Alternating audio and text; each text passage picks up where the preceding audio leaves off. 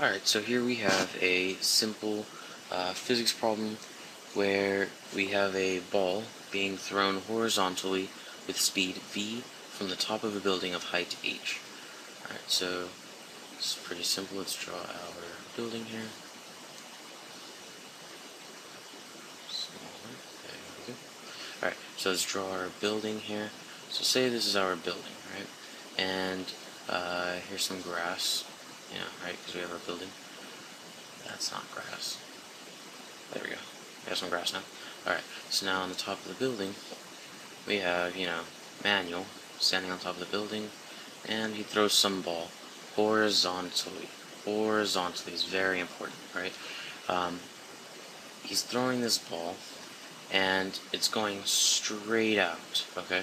As difficult as that might be to do, that's what's going on in this problem. That's what's being told to us. Alright, so this ball's being thrown straight out. So that means, already, just from that beginning part, Manuel throws a ball horizontally. That means we can already say that the initial in the y direction is 0. It is 0 because it's not from that at that exact moment when he's throwing the ball. He's going perfectly horizontal. So this is the same kind of idea. You throw something up in the air and it's going parabolic. When it reaches the vertex, there's only some horizontal velocity. Okay, same idea here.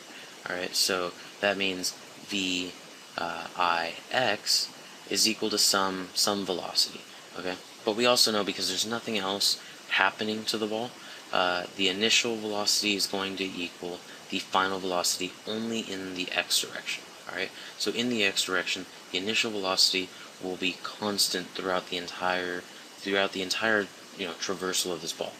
As it's moving from its initial point to its final point, the velocity in the x direction will remain constant. Alright, so now let's check this out. So now it's going to be thrown and it's going to land, or kind of follow this parabolic path, semi-parabolic path. Alright, and it's telling us with some initial speed v. So we already covered that. That's the vix and vfx from the top of the building of height h. Alright, so now let's go to this building of height h. So that means our distance here will be some height h, and that'll be given to us later on in this problem. Alright, so the first part of this problem, we want to know, so the first part, we can call this part A. The first part of this problem, we want to know the distance in the x direction. We want to know what that is, alright? So now, we already know that velocity in the x direction is going to be constant. So that means it's not going to speed up, slow down, nothing's going to happen. So that means we can just simply use the final part of this. We're going to be using velocity is equal to distance over time, because velocity is constant. It's the only reason we can use it here. So that means we're going to need to find velocity, okay, the horizontal velocity, and that's actually going to be given to us. It's telling us with some speed v. So horizontal velocity is going to be given to us. We're looking for d. So that last part, that last piece of the puzzle that we need is for how long will the ball be flying through the air. So that means we need to find time. Now time is the only thing that goes back and forth from the x direction and the y direction. So let's go ahead and try to find time in the y direction. Alright, so now, what do we know in the y direction? We are told, or we are actually given, that VIY is equal to 0. We know that. That's awesome. Alright, and then we know the distance traveled will be some height h. So that means distance initial in the y direction is some height h. It is some distance above the ground, which we will call 0. Alright, so if it's going to be traveling downward, if it's already at some height h, and it's going to be traveling down, it's going to be decreasing, that means our gravity is going to be in the negative direction also. So negative 9.8 meters per second squared. Alright, we know that. And anything else? Our v final? No, that's about all that's given to us. Our distance final, though, our distance final in the y direction will be equal to 0 because it will be landing on the ground. So we know distance initial, distance final, v initial, and gravity. And that is awesome. Write this in pink because it's awesome. Distance final in the y direction, we have this equation, distance final in the y direction is equal to distance initial in the y direction plus velocity initial in the y direction times time plus 1/2 gt squared. Alright, so velocity in the y direction, we already know, let's do that in a different color, we already know that that is 0, right? Because he's just throwing it in the horizontal direction. We already covered that.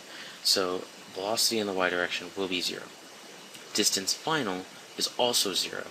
So we know 0 is equal to, we can rewrite this equation now, diy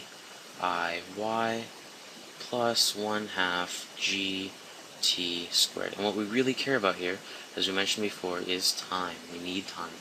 So let's subtract the dy from both sides, diy, and this is going to be times 2, because we need to get rid of that 1/2 there. So this will be this number times 2 divided by gravity, and that's going to be equal to t squared. So let's go ahead and get that squared over here, square root both sides. Alright, and that'll just be equal to t. And this is kind of the equation that we need right here to give us t. Alright, so for our final part of this, because in part A, we only want to know this horizontal direction here, right? Or we just need to know this. That's all we want.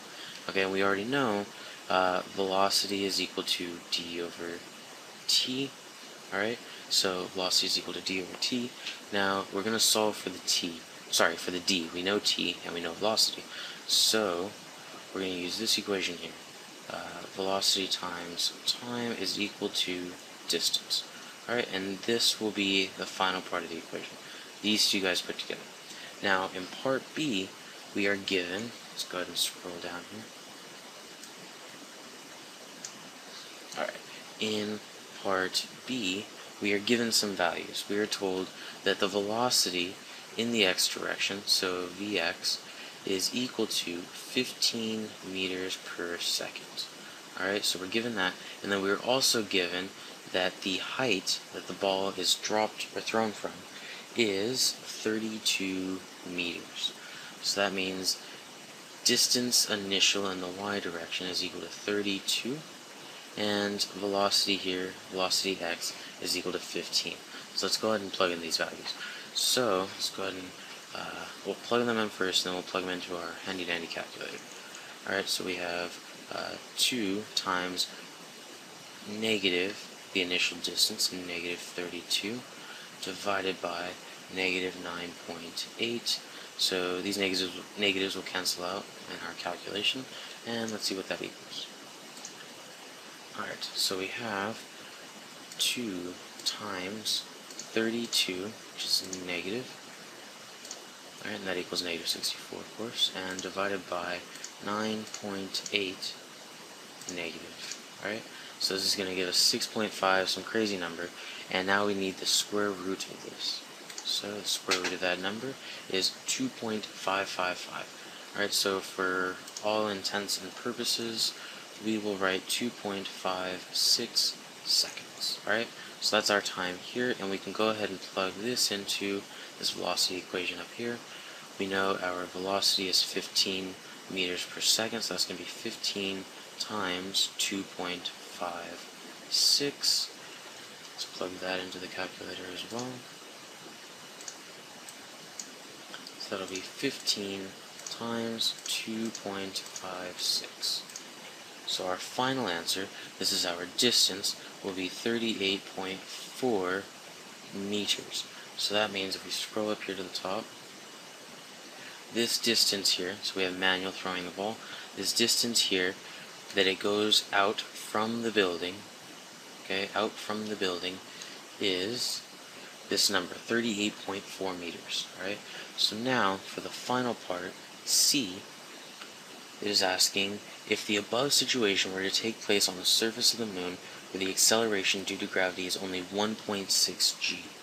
So that means gravity on the moon is equal to 1/6 the gravity on the Earth. Alright, so this is going to equal 1/6 times negative 9.8.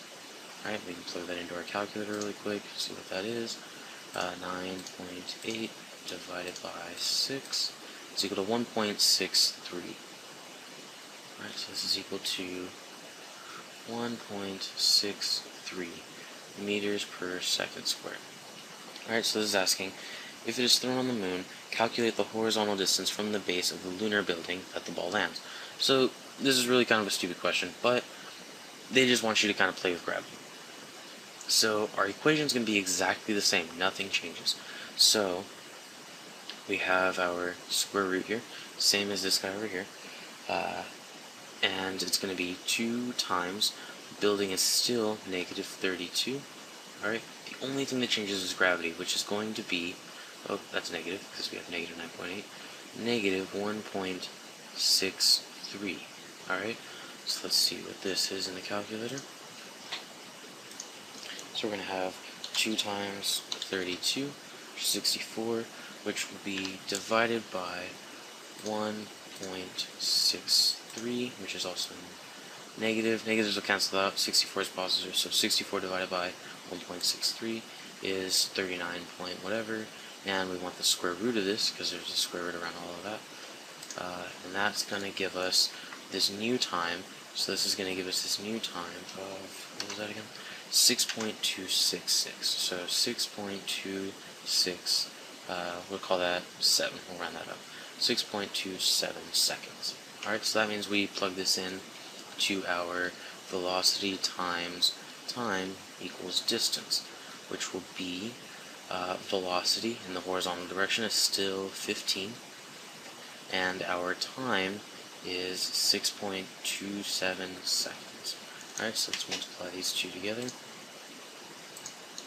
So 15 times 6.27 gives us 94.05 meters. So this is our distance on the moon. This right here is distance on the moon. This over here is distance on Earth. So this is going to equal DE, if you want to call it that, and then this will be the distance on the moon. And this is the distance traveled in the horizontal direction. Alright, hope this helped you guys out, and good luck on your homework.